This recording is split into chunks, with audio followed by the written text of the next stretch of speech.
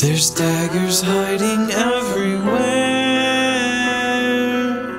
in overcoats and under chairs, and when you blink they disappear. But there's daggers here. Everybody felt the presence that was in the air in the prison after they turned on the electric chair.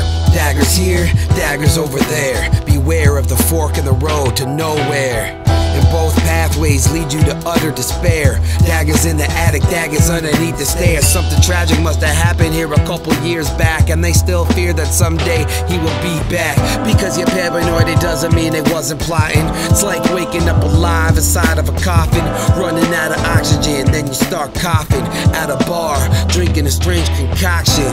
A sociopath, taking photographs. If the cops ask, I ain't know nothing about that.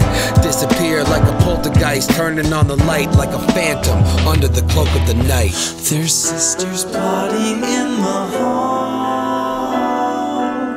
Somebody's waiting in the stall. Arrange the bones to form a human skull, and pull the dagger from the wall. It's okay, everything's under control, but that is only because everything's under control. MK Ultra, LSD, Manson, brainwash, eyewash, chaos magic, Ouija board, seance. Nuclear submarine just off of the shore. Somebody locked the door after you walked in the store. Covert operation, classified information, and a dagger in the side of a pacified nation.